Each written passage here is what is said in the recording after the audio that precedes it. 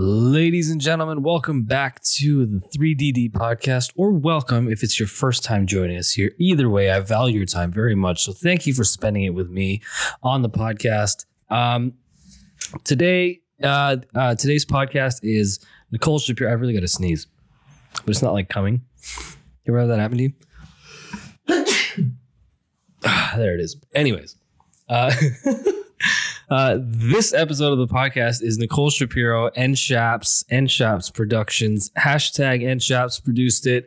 Very, very talented young videographer, freelancer, extraordinaire, very much on the come up and very much killing the game. So I was very happy to have her sit down with me.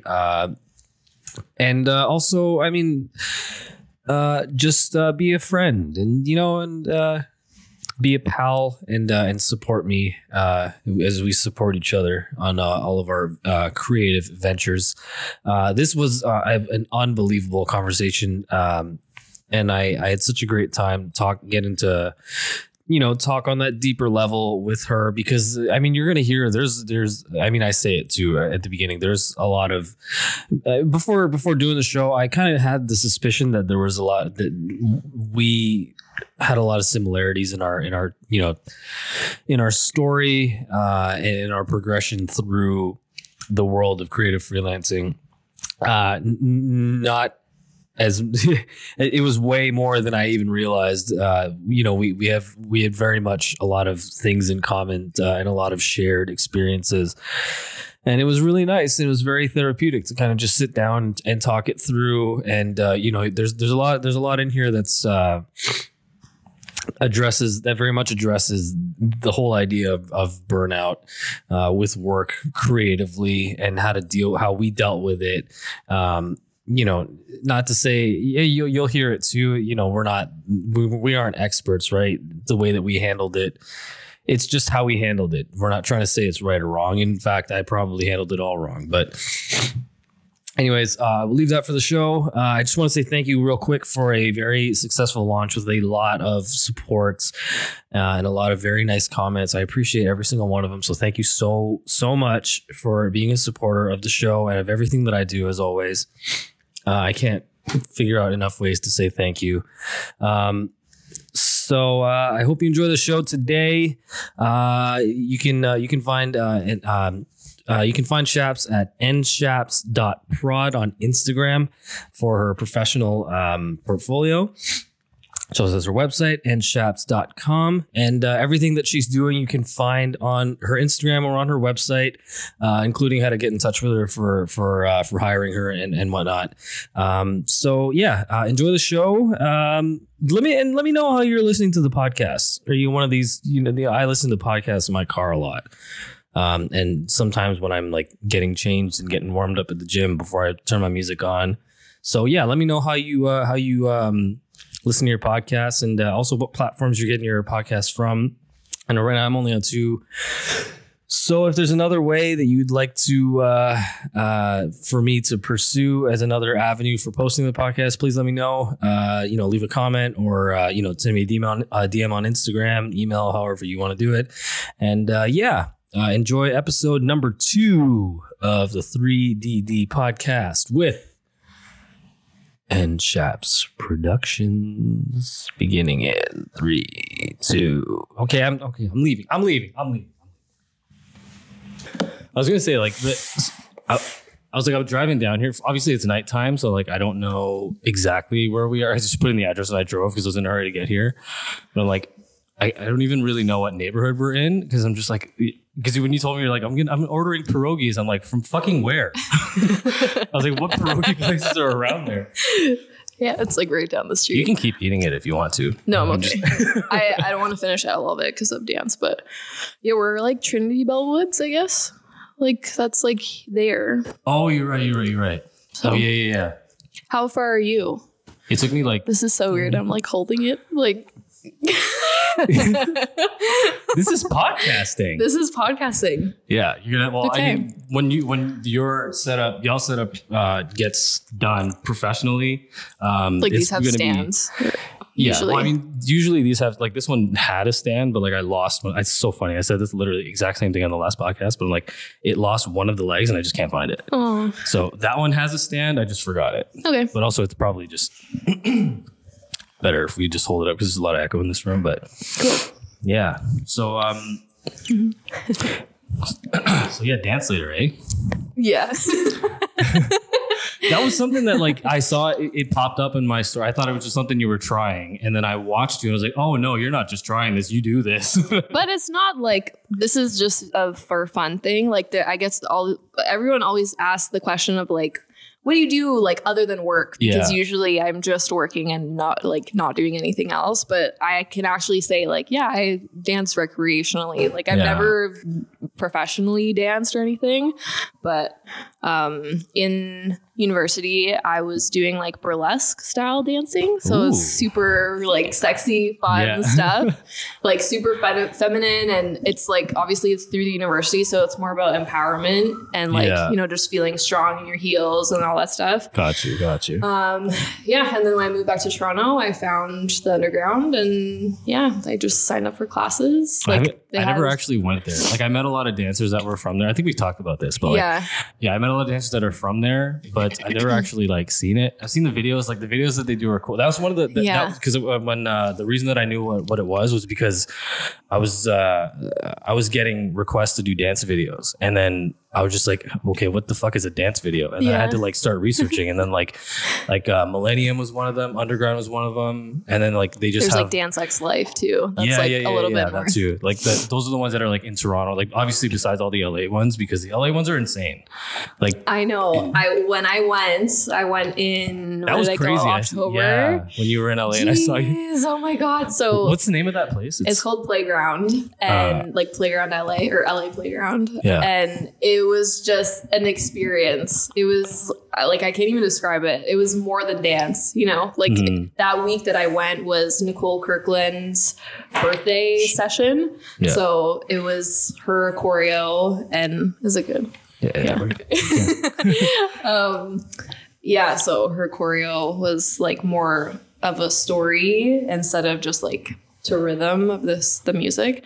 So it was insane, and she went full out on the very last dance, and she like just broke down crying at the end of the class. It was super powerful, that class. So because it's just like it's a really expressive type thing, right? Because you're doing it like the only thing that I whenever I talk to any kind of dancers, when I was trying to like level with them and try to have like conversations that we can like level with each other, the only thing that I can compare it to is like when I used to, because I used to perform music in high school and like a little bit in university, like at open houses and coffee houses and stuff like that. So like with guitar, right? Did you sing too? Yeah, I did. Yeah, nice. And yeah, it's like a big part of it is the fact that it's like when you can practice as much as you want, but then once you get like when the stage lights come on, or when you're in a situation where like it's the moment, like the thing that you've been practicing for, the thing you've been training for, and then like the lights come on or whatever, it's just your body just shuts off. Yep. And if just you don't black have out. that, if you don't have that training, if you don't have that muscle memory down, you'll just fall apart. Because I'm like the entire like the time that I would perform, I'd be up on stage and they turn the lights on me. It's like an out of body experience when you just like I have no control over what I'm doing, and it's just straight muscle memory. Yeah, it's just autopilot. Everything about it. But like there's also like a really big part of it too that's very like cathartic, because you're going through it and like you don't feel like you're controlling it, but you're still like feeling it. It's wild. But yeah, so like when I saw you in that suit, I was like, oh, I know that spot. It's so crazy to see you in there. Yeah, it's been really fun. It's tough to get down here in the winter. So like I'm hoping to probably pick up more classes in the summer. But I wish there was one closer to me, because there's just so many good instructors. Like I found a few really good ones that I love. Yeah. So I just stick to their classes. But if I have a shoot or if I'm like booked that day, it's just once a week usually that they teach that one, hour or whatever. So it's important to have like, things that are just only for you though, right? Yeah, it's so true, because that used to be lifting for me. Like I used to go to the gym, zone out, just have my headphones in and just do what I need to do. Is your laptop going to be okay? Yeah, no, we're good. We're good. We got like, so we're talking about it before we started that like I came over here and like I forgot the plug for my laptop. So we're just going straight battery life. But like we got like 4 hours, 40 minutes. Oh, we're solid. We're solid. Okay, yeah, cool. Anyways. Yeah, what was I saying? About like when you're like lifting. Oh yeah. So like that was my thing that I would just do for me. And if I was stressed out, I would just go to the gym and lift and that would be great. And I'd have my own music and, you know, like, and I went to school for kin. So I knew what to do. Like I made my own little programs and stuff. And I don't know why, but I just totally am not into it anymore. Like I try to go to the gym and I lift and I'm like, why am I picking up this dumbbell 12 times? Like there's no purpose. So at least with dance, I'm like sweating a lot, but there's purpose. You're thinking a lot during it. Like there's so many things going on at the same time. So it's like enjoyable too, but it's also like challenging. So yeah. I feel like a lot of people too, like eventually when you do something like lifting, it's literally repetition. Over and over. And dance is sort of the same, but it's like, you know, with lifting, it's a lot of repetition for things that like eventually a lot of people I feel, especially if you're not doing it as like in a competitive way, or if you're not doing it in a way that's like, you know, if your career is not kind of related to fitness, then eventually everybody kind of like just gets sort of disillusioned with it. Like it happened to me. It definitely happened to me. Yeah. But like whenever happens, it happens to me all the time, first of all. But like when it does happen to me, it's just like you kind of just shift gears and find something different to do within fitness. But it's always kind of fitness. But I guess it's kind of the same with you, right? Like you don't necessarily dance for fitness. Some people do. It's Some just people, an added perk that like I get my, you know, heart rate up. But yeah, like it's a good thing. But at the same time, if I am just doing dance, like I really feel it after. I'm like, oh wow, I'm so out of shape. So like if I'm just doing dance once a week, like it's not going to really do anything. You know what I mean? Yeah. I mean, it's a frequency thing too. But still, I mean, I don't know. The point is, I think it's good to have some sort of outlet because like you, first of all, I know you're a very busy girl. So I appreciate you taking the time to sit down and talk to me about, we'll get to everything, but like, I know that I for sure wanted to talk to you when I had the idea of doing the show. You're one of the first people I asked. Like this is episode number 2. And Numero dos. I wanted to talk to you because first of all, I feel like I see a lot of parallels between us and like in our friend group too, but like particularly with the two of us, but like you just found it a lot quicker than I did. And you seem to be on this just insane trajectory, just blowing up. Because like, first of all, you're like, how old are you? I'm 22. That's fucking crazy to me. Like, yeah, I'm a 97. I literally just graduated last year and like I didn't take any gap years in like high school or whatever. So I just went straight like high school to kindergarten and then and then you were filming for because you went to Laurier. Yes. So you were filming for the basketball team. Yeah. So what happened was I was an athletic trainer for the men's basketball team, which was super random. Like athletic therapy is very different than what my original plan was. It was supposed to be just strength and conditioning. So just gym stuff. But if you're an athletic therapist, like it sounds like you'd be in the gym, but you're more on the medical, like, I guess rehab side of things. So like first aid, taping, that kind of stuff. And massaging, like all that kind of stuff. So I just wanted to kind of try it out and see if that avenue was something I was interested in. And my roommate did it for the swim team the like year before. And I was like, oh, perfect. Like swim doesn't need any taping. It's super low maintenance, right? So I went to the head athletic trainer and he was like, oh, actually basketball needs one. You'll be there like twice a week, no problem. So I'm like, okay, yeah, I can probably fit that in my schedule.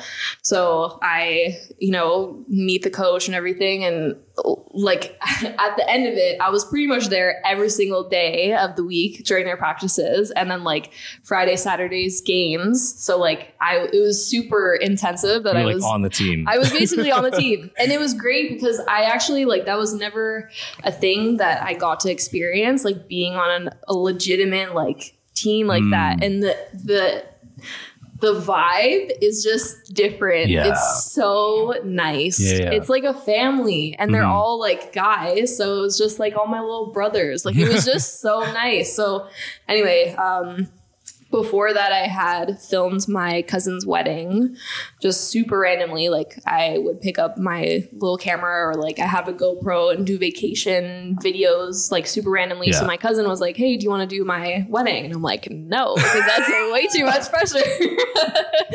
I would say the same thing too. Just to be fair. Yeah. So even my mom, she's like, I don't know if she should do that. So, but I don't know. I was just like, you know what, maybe I'll just try, and this will be like my gift to her, kind of. So I did that, and then that kind of led me to doing little things here and there, just filming. And then when I went on to the men's basketball team, the coach, during, I think it was like a Christmas party, the coach like took me aside and he's like, Nicole, I am so mad at you. Why didn't you tell me you filmed? And I'm like, oh shit. Like, I don't know. Like, I just thought I wanted to keep them separate. Like fitness was one, you know, like avenue. And then film was just like a super side hobby, low key, nothing crazy. And he's like, no, like you have to start filming for us. So I basically got hired to do both. So like during the week and stuff, I would just do like taping and whatever, if they needed ice, that kind of stuff. And then during the game, like pre-game, we'd do warm-up taping. And then during the game, I'd film and then like edit it after. And Laurier didn't have a media program like Humber does or Ryerson. So when I posted the video, it kind of like blew up a little bit, and everyone was like, "Oh shit!" Got you. Laurier has a media, like, you know what I mean. So, you know, Laurier was like, "Oh wow, we have a men's basketball team." Like, so I brought attention to them, and then I guess like that response of the school really made me realize that, like, oh wow, maybe I could actually do this. Yeah. So. Yeah, super fun, super random that it like happened that way. But yeah.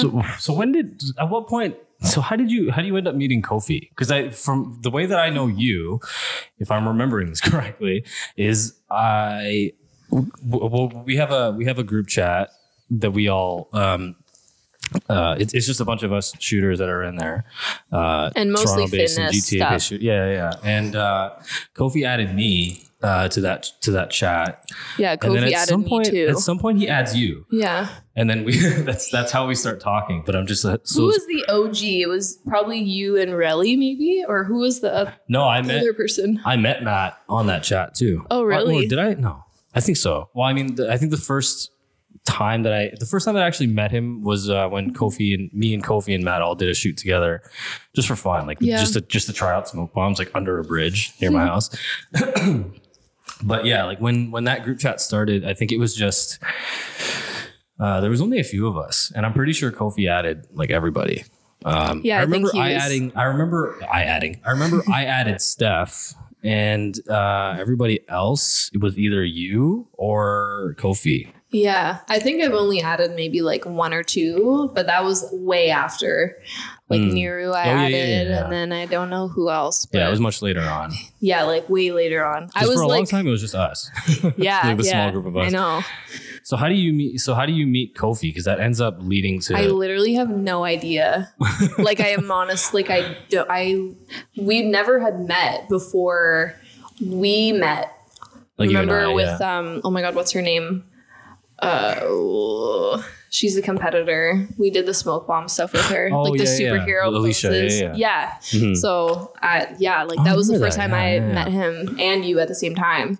So it must have been through like fitness mutual friends, because obviously I was in like the fitness community, but like for other reasons. So like, I don't really know, to be honest. Like it must have been just an Instagram algorithm thing, explore page. Like I probably just saw his photos and was like, oh, that's dope, follow. And then Kofi's gonna be so fired up if he listens to this.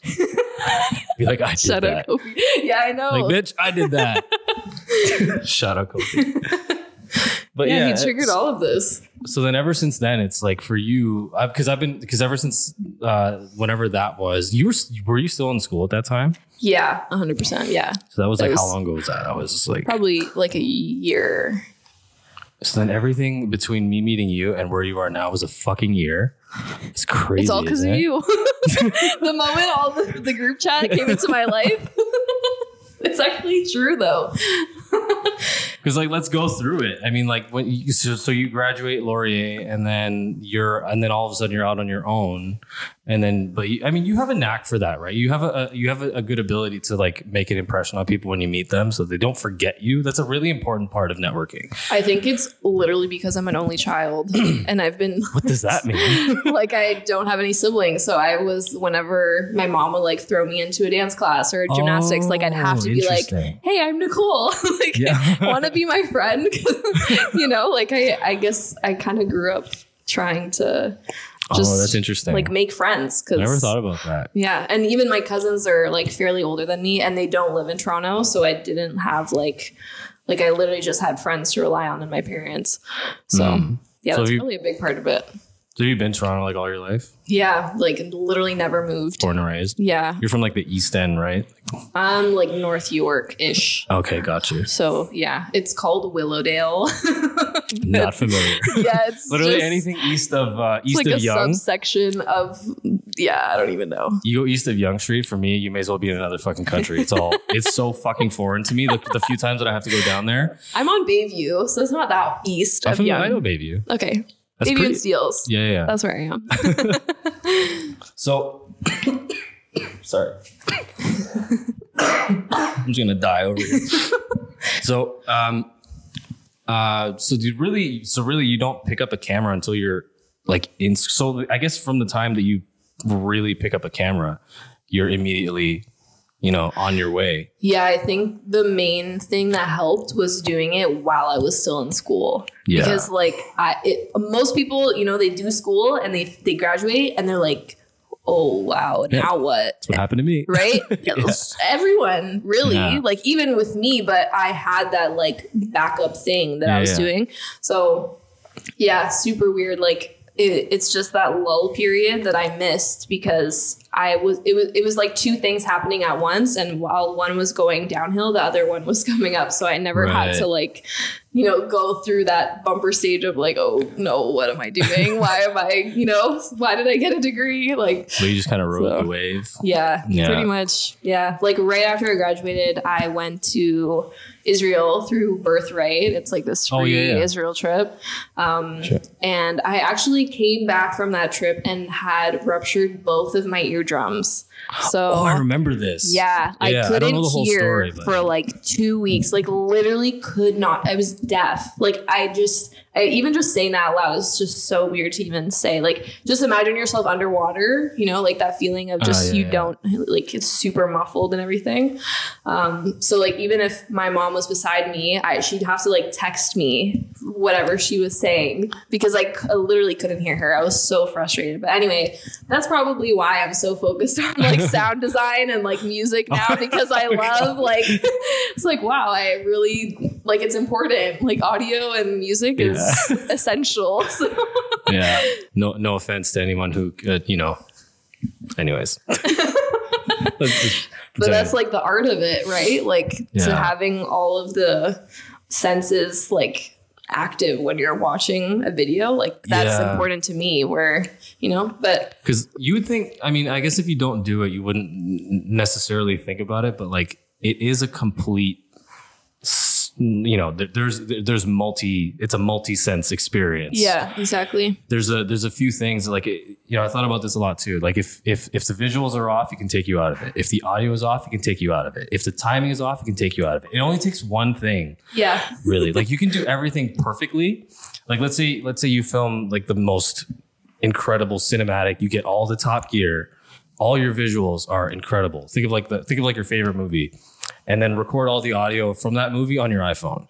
That movie is completely different. Yep. Instantly, it's completely different. Or if you take away some soundscaping, some Foley, you can feel when something is, you might not be able to put your finger on it, but you can definitely feel when something is missing. Yeah. You're just like, I don't know what it is, but it just didn't do it for me. If you ever had that reaction to like a movie or like a music video or something, it's because something was missing. Mm-hmm. Maybe you can't put your finger on it, what it is.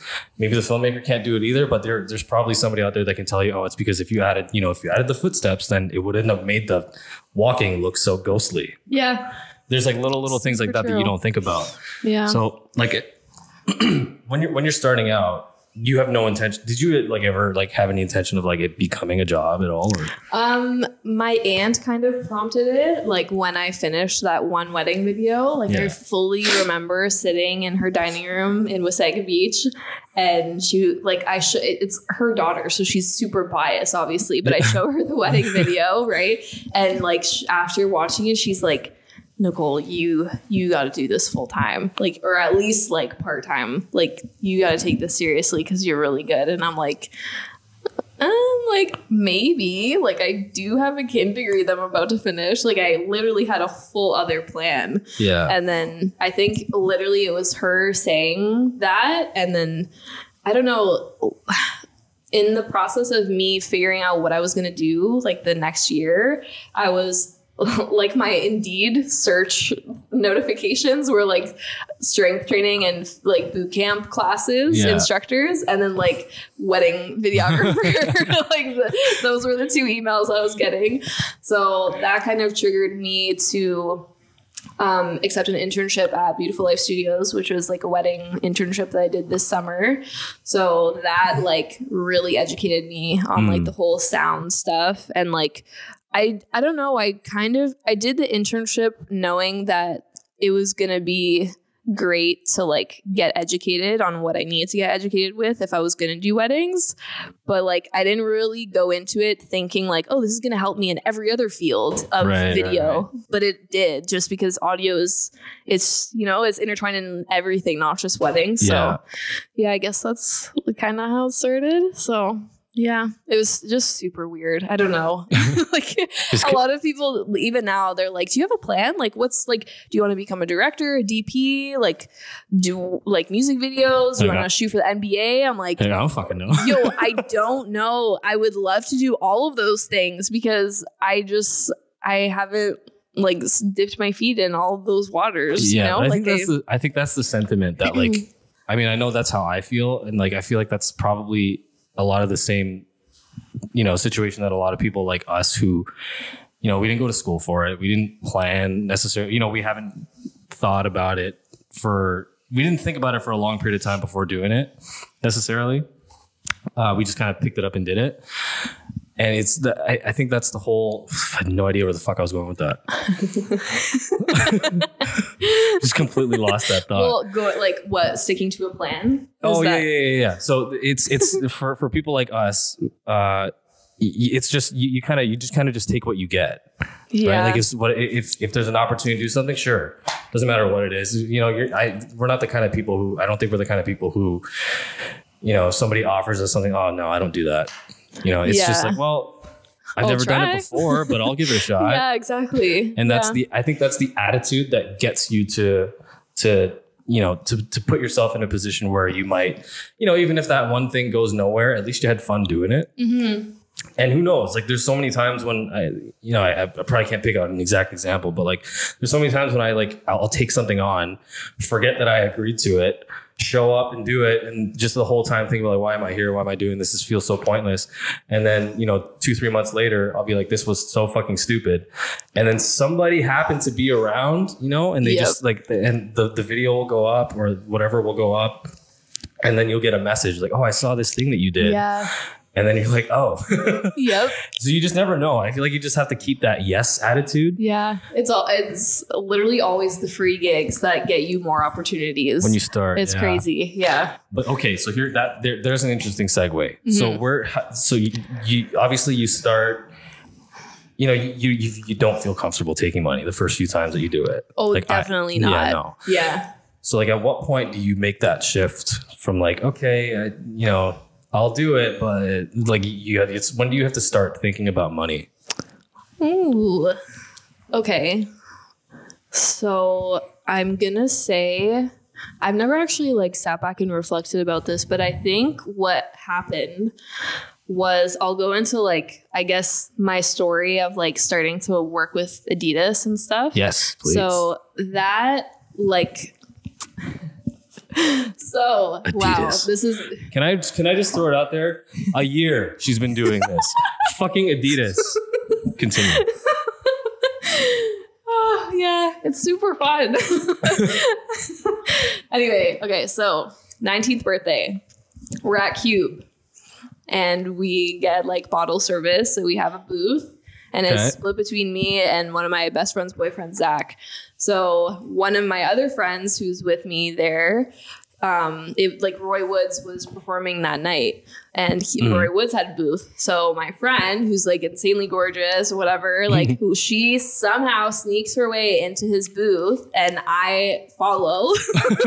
So we're talking to these guys and they're probably all artists or in the industry of some sort. So I end up talking to this one guy and he invites us back to this after party, but we're so tired. We're like, no, we're okay. But like, we'll get each other's Instagram.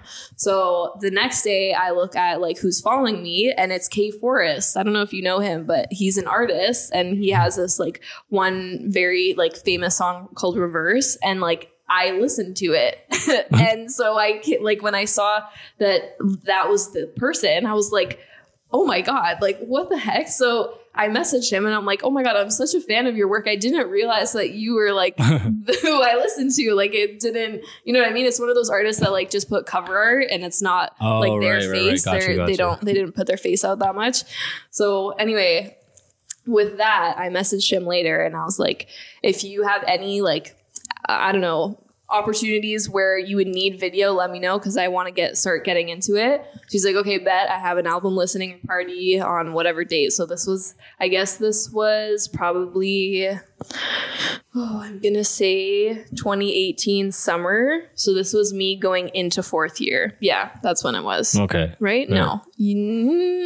No, this was, what year is it? 2020.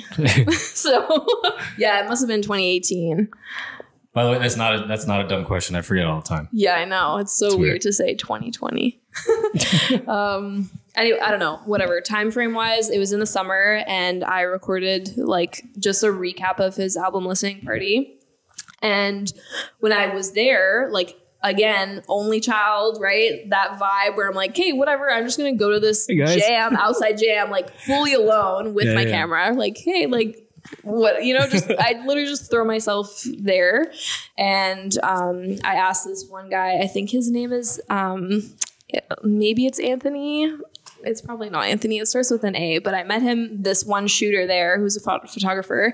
And like my rookie question was like, oh, hey, like, what are you shooting on? You know, like just to like make conversation with this photographer. Yeah. And I was like, oh, do you know K Forrest? And he's like, no, actually, I work for this company called Peak. And he's like, do you want me to introduce you to the owner? He's here. And I'm like, oh, wow. Like, sure. So I met Imad, who's the owner of Peak. And he's like, yeah, I'll keep in touch with you if you ever want to come out and shoot. And Imad has like, is the owner of Peak, which is like a creative agency, I guess. And they have basically all of Adidas's creative like content. Oh, gotcha. So, similar to like Victory and Nike, those are like, this is what happens. I don't know if the podcast can hear that clinking. It's okay. I'll do it. I'll try to edit it out. It's fine. But anyway, yeah. So I like after that summer, I worked like at a soccer event, Tango League, and then there was another like charity run called Run for the Oceans, and they were all basically sponsored or hosted by Adidas. So that year, I was just not being paid for it, and is that like really? That's really loud. I don't know. It should be fine. Okay. We'll work around it. It'll go away soon. That's like, what is that? It's like the heaters or? Yeah. It's because the pipes are old, I think. I don't know. It might be someone actually fixed. I don't know. Not sure. We haven't figured it out yet. Anyway, bear with us, people. Continue. So yeah, I think segueing into like when I was getting paid, it was when the other companies would pay me. I think that's when I started charging. Like before, when Peak wasn't paying me, I wasn't charging. But then when Peak started paying me, which was probably like the summer after, probably like a full, but that was like during school and stuff. So when I came back into it and I started getting paid, I was like, oh, okay, if that's what they're going to pay me, this should probably be my rate. Okay. So yeah, that's kind of how I like Well, I guess that makes it easier for you, right? Just because like you start out with somebody else dictating to you what the standard is. Yeah. And then you can use that as your baseline. It makes it a little bit easier for sure. But it's a weird baseline because it's Adidas. So like obviously their budgets are probably a lot higher than most of them, but still like it's not too bad because most of the time I was just shooting. I wasn't editing. So like it just, yeah. Still, I mean, you still got the clout of being able to say that my first paying client was fucking Adidas. Literally. Well, technically it's peak. Like I didn't have a contract with Adidas. But it was in association with Adidas. It's true. You can make that claim. I'm not going to hold it against you. Yeah, I guess so. But yeah, just like moral of the story, put yourself out there. Like, you know, like if you want to do something, don't be afraid to ask because if you don't ask, like don't ask, never, don't get. Yeah, exactly. So it's so true. That's like something it's so difficult for me because like the people that anybody who like knows me, you would know that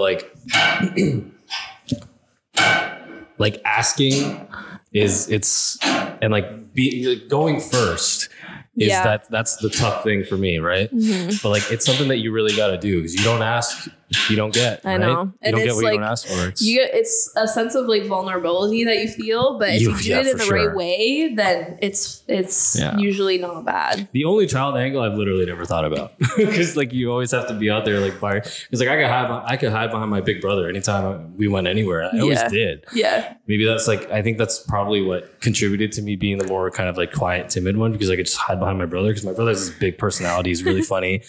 And he's the social butterfly everywhere we go. Like every family event, I'm just always leaning on my brother because if it's not for him, I'm just so fucking awkward. Yeah. Because I don't know what to talk to anybody about. I have a massive family. There's so many. I have such a hard time keeping track of everybody. But like, I will say though that like doing this, like doing the whole video thing has changed me a lot.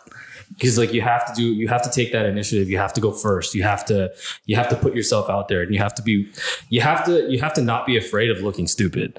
Because like the whole that fear of looking stupid or looking bad, it's gonna stop you from doing a lot of things that like are first of all not a big deal, and second of all could really make big strides for you. Yeah, and the main thing that I guess brings to like that I want to mention is people not posting their work because people are afraid that it's not good enough. Is that something that you've encountered? Yeah, a lot. So many. Oh my goodness. Like a significant amount where they come to me and they're like, I don't know why I'm not getting work. Like, I don't really know how to get clients. Like, I'm like, do you have an Instagram page? They're like, well, like it's a personal one. I'm like, okay, that's your number one mistake. like how are they going to find you if you don't put yourself out there? Like, and it's that feeling of maybe they're thinking like, oh, I'm not super proud of this, so I'm not going to post it. Like, honestly, there was 2 months where I posted one post every day. None of those posts were like A1, maybe like 2 or 3, but the rest of those videos were just content. It was just having my name on the timeline, and whoever, ended up seeing it, it was brought to my page, and maybe they'll see the A1 post, so it's definitely like, do not feel like, you know what I mean? Like, don't hold back from posting your work. That's like a huge thing that I can recommend. Yeah. Because I mean, I feel like for me, I don't know if you feel like this, but like there's past a certain time, like in my Instagram, there's a line that I do not cross because I cannot look at that because it's so bad. Oh, you don't delete your old work? No, I leave it all out there. Like I will say, you can scroll all the way to the first post I ever put on Instagram. Like all of my old YouTube vlogs, they're horrible. I don't know why you would watch them, but if you want, if they're always going to be up there. Like I'm never going to take those down. Yeah, I don't believe in that, but. Yeah, I mean, like there's some hot garbage that I have my name on. Yeah. And like it's okay, right? Like even still, it's like not that bad. Yeah, because at the end of the day, it's like it can always be better. Yeah. You can always be better. There's always something that you could have done differently, or there's always like the trends are going to change, style's going to change. Yeah. And like maybe 5 years from now, your fucking video ages like milk. But if you don't make that video, you don't put it up there, you don't get that feedback, or if you don't have that sort of lexicon to look back at, how do you measure your progress? Yeah, exactly. Right? Like, it's fun to scroll back down and be like, oh, wow. And then scroll back up and you're like, nice. Yeah. If I hit that line, I'm scrolling right the fuck back up. I'm like, I don't want anything to do with those older guys. Don't come for me if you see any of those. Okay. Like I was learning. I know please they're bad. Don't attack him. He's just trying to be honest here. Yeah. Like I'm leveling here. Like, okay, I didn't make money for most of those. Just don't come for me. They're bad. I know.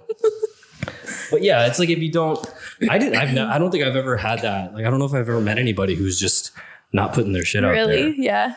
Because it's funny. I don't know if this person is going to listen to this, but I bought a lens off of Kijiji, and like immediately my only child instinct comes out. Hey, like, are you a creative too? I wonder, like, I just get curious. You're selling a lens. Yeah, exactly. So, and I'm wondering, like, are they stopping or are they starting or, like, why are they selling it? Angry ex-boyfriend, angry ex-girlfriend. Yeah, man, who knows? Yeah.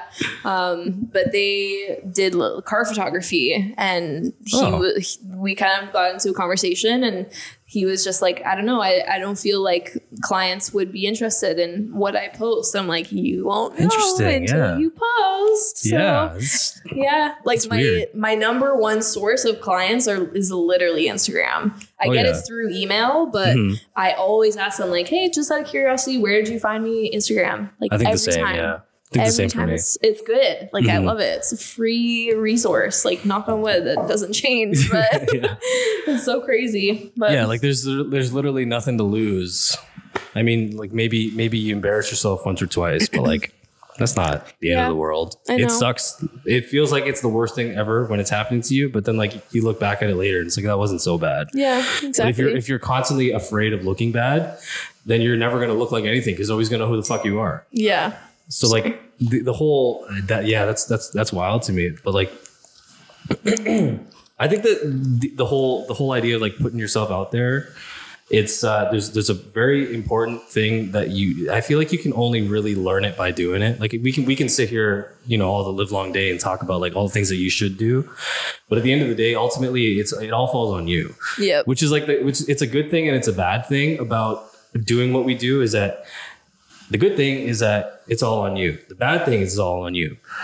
Like there's a huge accountability and like discipline that I've had to learn, and I still don't have a crazy amount of discipline, but like if you don't, it really bites you in the butt. Like seriously. So yeah, it is really fun to, not set an alarm sometimes and like get enough sleep that you need or whatever. Yeah. But then there's nights where like I've explained this once before to someone who I was trying to explain that like I am my own boss. So I'm imagining myself as like telling me, the employer, of what to do. And like, you know what I mean? Like sometimes I'm working till 3 a.m. and it's like, what kind of boss would do that to an employee? Like nobody. Like that's literally, you don't do that. Yeah. So like I have kind of tried to change it a bit and see like, okay, how can I be a good boss to myself, but also be like that's interesting, disciplined enough, to not be like to still be able to hold yourself accountable. Yeah, exactly. Yeah. It's tough, but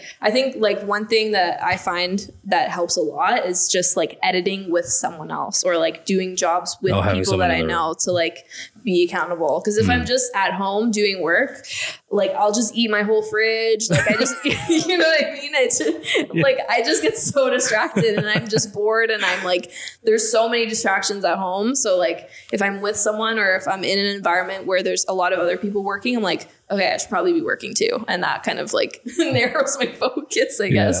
Were you like that in school too with like your schoolwork and shit? Probably. Because I definitely was.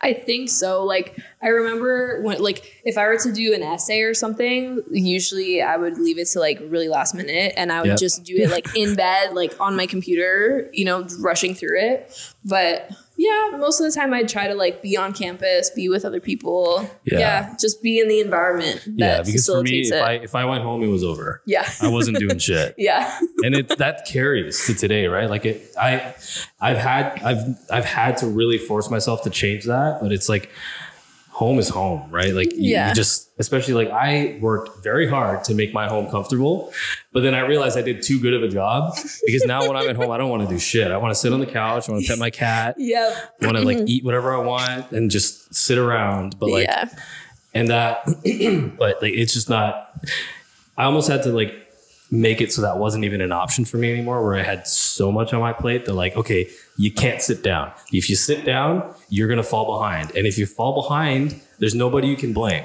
Yeah, exactly. It's all on you. And it's scary sometimes. If you make yourself, if you like, okay, looking bad is one thing as an ego, like there's a difference, right? You can look bad on an ego level. You can look bad professionally. Yeah. I don't care about looking bad and taking a blow to the ego, but looking bad professionally is something that can bury you. Yeah. So, now it's like when I'm at home, you know, I can work now, but it's just like I need, you know, like I kind of like corner off my office, aka the corner of my living room where there's no windows and no distractions. Just turn on 2 lights, and like I just kind of have to sit there. But like I always feel too that like I work better when there's pressure. Yeah, me too. 100%. If there's a like hard deadline and you know you're either losing money or you're gonna disappoint someone super important, or it's gonna, like you said, professionally it's like not gonna fly, then I definitely work way better under pressure. But then you end up in this weird like this is what happened to me, was that like if I have one shoot that I have to do edits for in a span of a week, that never happens to me, by the way. But if for some reason there was only 1 week where I only had one edit to do, I probably am not going to touch it that week, right? Like I'm going to be like, I'll take the night off, or like, it's late, I'm tired, I'm going to go to bed. But if it's a week where I'm like, I have 4 hours of free time and I have 3 videos to make in that 4 hours, then in those 4 hours, I am making great use of those 4 hours. Yeah. Because you don't have a choice. Yeah. But then like, I feel like that puts you in this weird like loop of like, if you don't work enough, you feel like you're being lazy. And then you take on too much and then you burn yourself out. Yep. And this is like, I bring this up with absolutely no resolution because I have not been able to figure it out. You need to go through burnout to like really know like what the hell. I bring it up because I know it recently like happened to you. Yeah. Like what the heck was that? Yeah.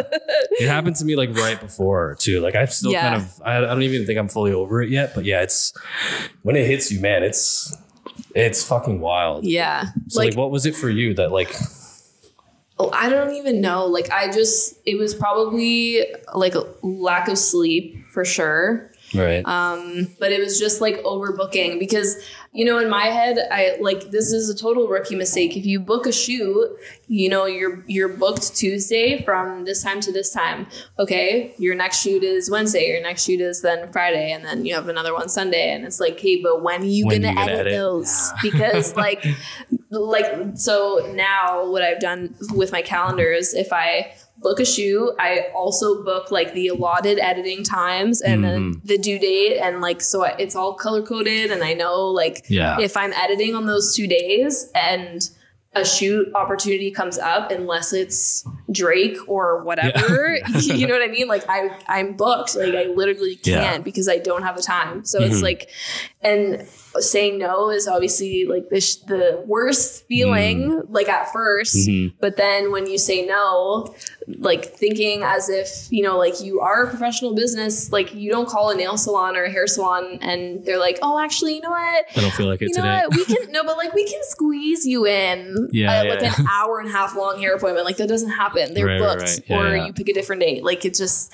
so it's kind of like, I don't know. I don't really know exactly what it was, but it was definitely just overbooking myself and like not having enough time to catch up like the edits and stuff. So like I'll talk about what happened with me was that like I mean I talked about this. If anybody knows that I have a YouTube channel, I made a video about it at the end of the year. But when it happened to me, like there's not one like specific moment where you feel like, okay, this is it, and you snap. You don't just hit a wall, and you also don't see it coming necessarily, or I didn't. Yeah. And there was just a point where like, it was like my second or third straight week where I just could not handle myself anymore. And like, I couldn't think, and like I was forgetting things. Like I was having these weird things where I was like, forgetting was crazy for me. Little gaps in my memories. Like there would be whole conversations that just I lost from my mind. Yep. Not like long conversations, but like little things. So just like when I come home and like and I would ask my girlfriend, like, oh, did you do this? And she would say yes. And then like 15 minutes later, I come back and ask her again. Yeah. Completely forgot that I asked her. Yep. And then it like little things like that just kept happening. Yeah. Okay. So when I did the whole forgetting thing, I went through that as well. So I still can't believe I did this. I was going to, let's say, I don't know exactly what days it was, but I was going to LA on a Friday. And so I live in an apartment building, and we have like a guest visitors parking in the lobby section. So on Thursday, I'm running all these errands and stuff before I go on this trip. And I think what I was doing was running the errands, and then I had to go downtown. So in my head, I'm like, okay, I'm going to go park the car, ask my mom to like drive me to the subway station, and then go downtown. Right. And then go upstairs, realize, okay, yeah, I don't need to go downtown because I can just do something like either at home or whatever. And, or maybe my parents weren't home or something like that. So I just ended up doing like everything. I was packing and I left for LA. I guess it was probably like early morning the next day. I come back from my trip, which was literally only like 4 days, and realized I had parked the car in the guest parking lot. No. That was the 15-minute maximum. And I had left the car. I fully didn't even connect the fact that I left the car there. That's a bad one. It was super bad. And so my parents knew before I left, but they didn't tell me because they didn't want to like ruin my trip, which was very nice of them. Shout out to my parents. Shout out mom and dad. Shout out mom and dad. But like, yeah, I came back from the trip and they're like, so, you remember where you, literally, you forget something? And I was like, as soon as they said that, I was like, oh my God. So like, I don't know. I think it hit them like the same day because I don't know, they must have seen the car parked and they were like, she's not even home. Like, where is she without the car kind of thing? So I don't know how that happened, but yeah, forgetting, that's definitely a sign of burnout. Yeah. But is that like one of the moments where you have to, because like for me, it's like you have to, there's like little red flags that you catch on yourself. And then like at one point you have to kind of check yourself and like, what is happening to me? And then when you think about it, and then you kind of like what happened with me was like, I was, all these things were happening and I couldn't figure out why. And then I'm trying to look within me to be like, okay, well, what am I doing? Like, am I is my were you diet overbooking wrong? yourself like me or 100%? Oh, okay, yeah, absolutely, that was like the root of it. Yeah. So, but then like I'm looking at myself and I'm just like, but I've been doing this for like how long? Like why? Like why now? It can't be that like it can't be a busy thing. It's not that I'm too busy. Like I can handle the busy, but turns out I couldn't. Yeah.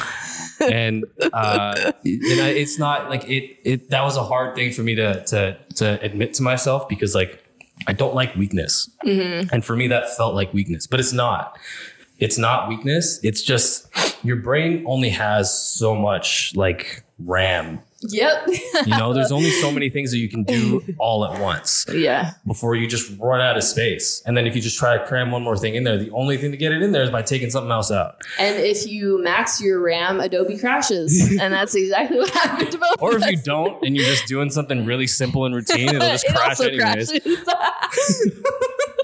But yeah, that's a good analogy. Yeah, but it's like, it was weird. And like you have to go back and check yourself and you realize, okay, well, if I am burnt out, when did it start? And for me, it was like a month. Yeah. And I had been in the shit for like a month. But then by then it was too late to kind of, because I was already booked up until the end of that year. Yeah. Well, me too. Yeah. And so it was just like, there's nothing you can do. Yeah. You just have to go through it. Yep. Then you have to, as much as you can, you have to kind of work some mitigation and some abatement as soon as you possibly can, which for me was the beginning of this year, which was that, okay, I was like, when is my last booking? And it was like January of January 2020. And I was like, okay, I'm going to take that and I'm not going to take anything else. And I'm not going to try to say no to things, but I'm also not going to, I'm not going to check in with people and ask if they need anything. I'm not going to try to go and look for things and try to put myself into situations where I can get requests. I'm just going to hang back. If I get anything, I get it. But if I'm going to try to not take anything, and then I'm just going to try to survive. Like this was like this was right before the fall that I had this realization, and then I had to live through it until January this year. And luckily, well, I mean, not luckily, but like we're basically on the same timeline, because when I went to LA, that whole forgetting thing, that was October. And I fully like was in burnout, like crash, like error 404. That was like end of December, beginning of January. So like relatively same. We are. We just don't know it. Well, we kind of do now, but it's like a sad thing to connect. It's like, so when was your life fucked up? Oh, around the same time as mine. Sick. But that's usually how, like, I feel like that's usually how friendships happen. Like, oh, you hate the same person? Yeah, I hate this person too. And then, just bonding over that kind of stuff. Is that how you make your friends? It's just like, do you hate this bitch too? That used to be. I guess that used to be the old way. But yeah, no. Just the standoffish approach. But yeah, like when you're in it, the only way to look is to look back and check yourself. And then, but yeah, like there was no choice. Like you just got to go through it. Yeah. Like and then it gets worse and worse and worse and worse. But then like you just have to kind of trust that eventually you'll be out of it.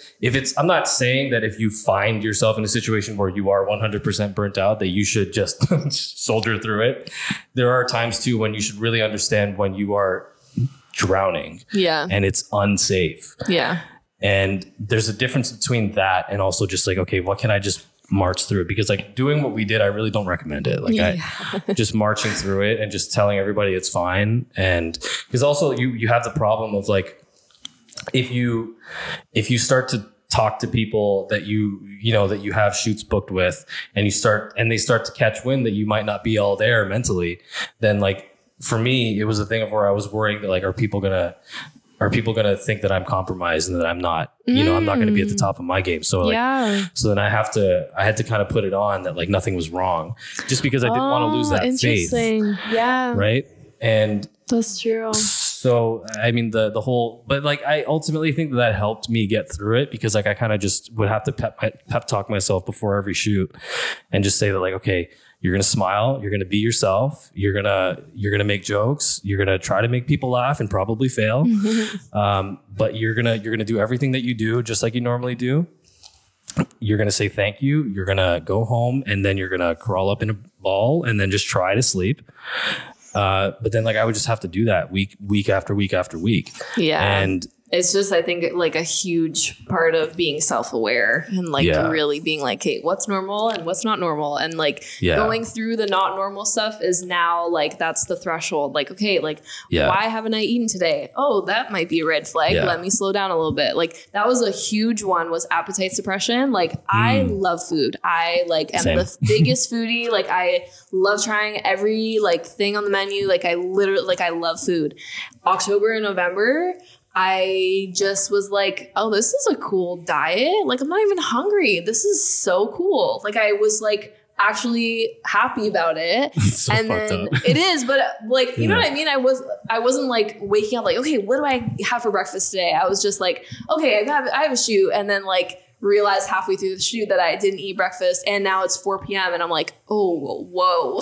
You know what I mean? And then it hits you, and like, that was definitely like a huge thing. And it wasn't even of me forgetting to eat. It was like just not being hungry.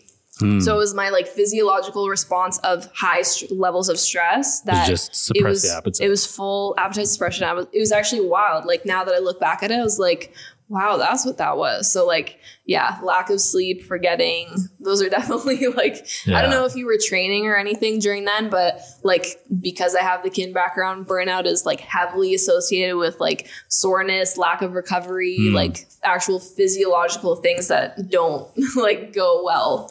Yeah, I guess that was. Yeah, I didn't really think about it, but yeah, it was. Yeah. I was popping painkillers fairly regularly. Yeah. So there you go. A lot of Tiger Balm. Yep. A lot of, but I just thought that because I think at the same time I also took up, that's also what I was starting to get more and more serious about, learning Muay Thai and boxing. So I was like, it's new. Like my hand is just breaking every time I hit something. But like, yeah, I don't know. I never really thought about it, but yeah, I guess it's kind of true. But but this is why, like, it's just so. I mean, nobody has asked me this, but if anybody was to ask me, one of the big things that I would say is just really just check yourself often. Yeah. Because it'll sneak up on you. You don't see it coming. Yeah, there is no wall. There's actually no wall. It just it's weird. It's like sometimes there is, like, for I guess some people, like, I guess people it would have to be a huge, very obvious thing that puts you under. But that's like if you're just going through, because like you kind of set up certain levels of defense on yourself to where like, okay, I can handle this, I can handle this. And if it's gradual, then you might not notice how high you're building that mountain. Mm-hmm. It's like, I don't know if you're an Alexis on Fire kind of person, but they have a song called Boiled Frogs, which is about how people were getting screwed out of there. It's completely irrelevant with what I'm saying, but like the analogy of it is that the way that you have to boil frogs, it's really fucked up. But you put them into, you don't put them straight into boiling water because they'll just jump out. Yeah. You have to put them in room temperature water, and then you slowly increase the temperature until they just eventually fall asleep and they just boil to death. Yeah. And like, it's a really fucked up analogy, but it's kind of what happens to you. Yeah. Because they don't check themselves. They're like, oh, I was just getting a little hotter. Oh, I'm getting sleepy. If you're not checking the temperature, or if you're not checking your vitals, then like eventually it's going to be too late. Yeah. And then there's just no way out of it. Yeah. But I mean, for us, there's a way you can march your way through it. And like, that sounds noble, but like, just don't do it. It's just so fucking stupid. Yeah. Like, just if you check yourself and you're getting to a point where like, you have to recognize the difference between stress and like, I am burning out. Yeah. Because like, there are good sources of stress, but it's like, yeah, there's a certain level of stress is good for you, I think. Yeah. 100%. But like, if you're like a stress junkie, and then you take on way too much, then that's when you kind of run that sort of risk. And like, for people like us, like we have that insane brain of just like, oh, I can handle it. Yeah. Like, I think it's just because there's like a big lack of structure, right? Like if you're a freelancer, you literally have there's really no structure unless you make it yourself. And being like super new at this and totally being like a rookie in the sense, like, I don't know, like, like in my head, it was like shoot for, like do as much as you can, because clearly, like, if, I don't know, I was receiving good feedback. So I'm like, hey, I'm just going to keep doing more of this and see where it goes. But yeah, definitely like pace yourself on that, because you don't want to like, just like you were saying, like at the beginning where I seem to have this like exponential growth, like you don't want to plummet. I would rather have like a nice, like, that's maybe exponential, but so are you doing better now? Oh, 100%. Yeah. Like, I don't know when I like triggered back on. I think it was after I was creating the like Bell Let's Talk stuff, because it was just for me. There was no that right?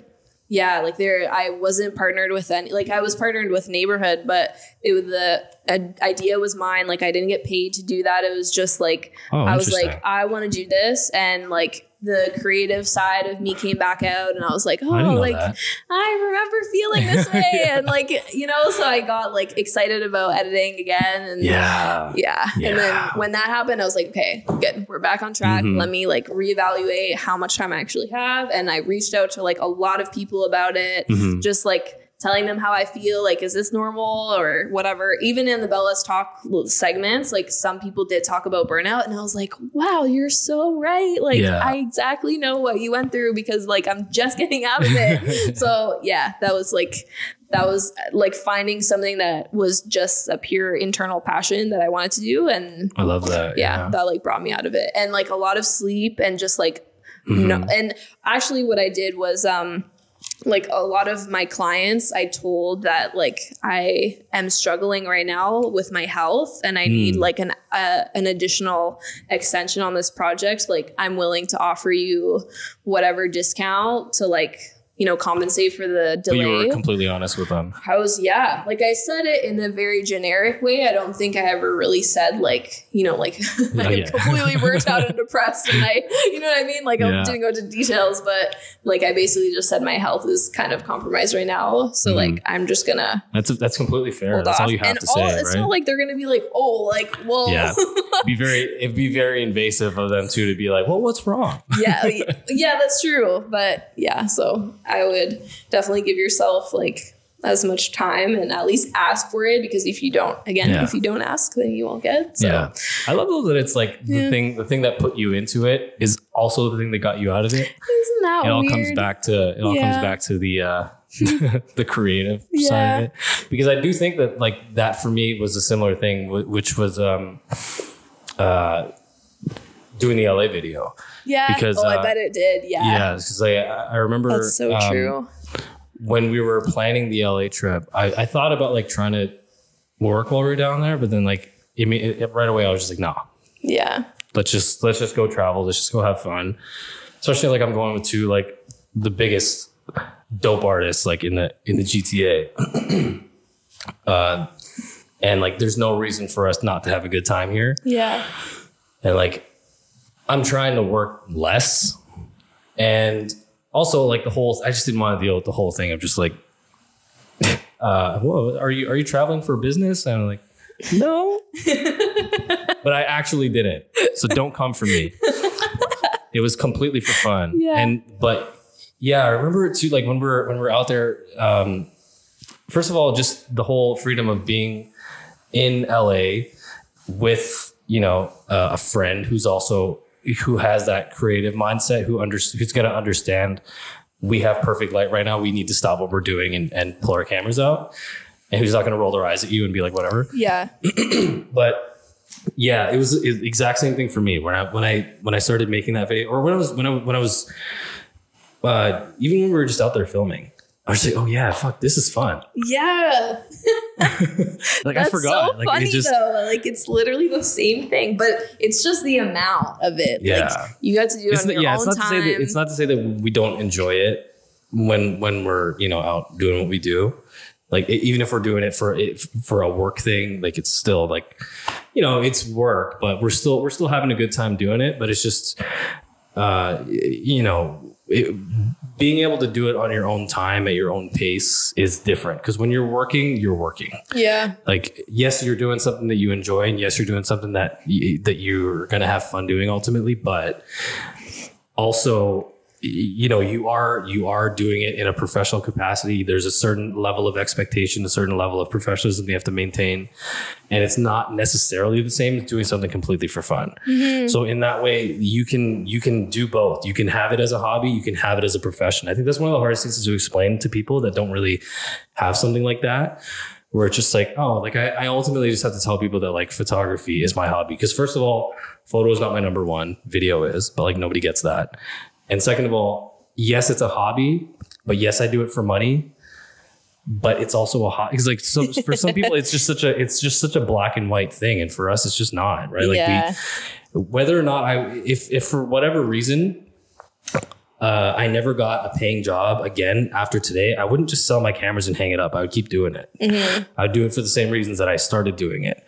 Right. And yeah, so actually, that's I can agree with that too. Yeah, 100%. Right? Yeah. So but this is like my main source of income too. Yeah. So it is different for me, where like this is my job, and like I will only selectively like pick certain things that I want to shoot for free, right? Like in their benefit as well, but like you know what I mean. Yeah. So it's not to say that like you won't do it unless you get paid. Oh yeah. Yeah. But like, that's one of the things that's hard to explain to, you know, if you don't have that kind of like I feel like for me, that's like a good definition of like what the difference is between a passion project and something that's like strictly professional. Mm-hmm. Because if you're passionate about something, you'll do it no matter what. Yeah. And that's how I think that we feel about this. But like, There's so many levels that we can talk. We can talk all day about this of just like why we deserve to get paid for what we do. We talk about that all the time, but like, yeah, but it is tough even explaining on that topic because like it is time out of our day, but it's also art in a sense. Yeah. Like it's such a very dynamic conversation actually, but yeah. And by no means are we the people that are the ones that are going to speak on it in the most educated way. Cause like we're still trying to figure it out ourselves, I think. Yeah. But that's the fun of it. Yeah. I think you're doing pretty well though. Thank you. It's been like I said, like it's fucking 20. What the fuck was I doing when I was 22?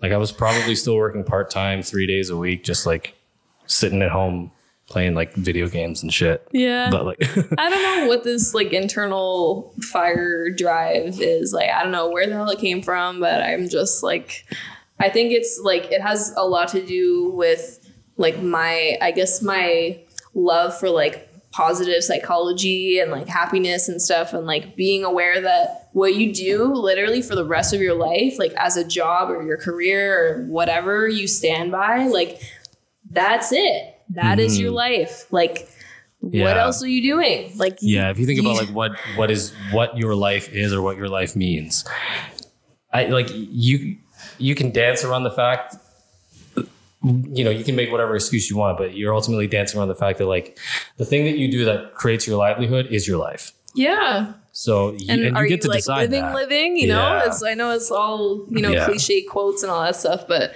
for real, like, like I love what I do. Yeah. Period. There's truth to it. Like it's crazy, but yeah, it shows. And I am very, very happy for you. Thank you. Happy to see you shine. Thanks for having me on your podcast. Guess number 2. This is so fun.